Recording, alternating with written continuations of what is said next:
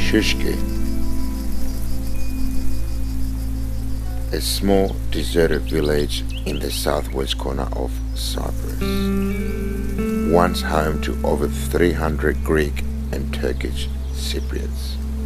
The village now lays empty, and time has opened the buildings, exposing the humble origin of its people, people of earth and clay,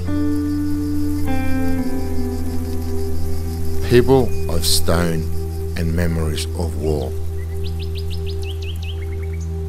Where Greek and Turkish Cypriots once lived together in harmony, only livestock now remains.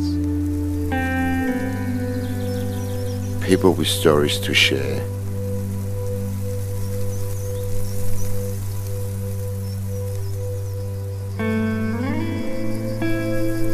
Souskiou feels like a place where something beautiful was interrupted.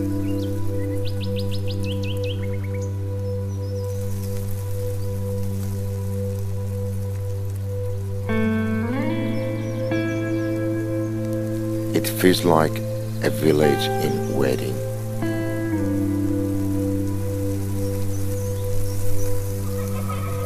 As if waiting for its children to return.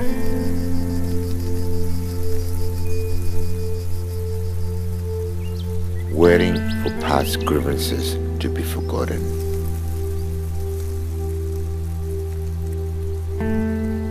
And for life to return to Souskiou once more.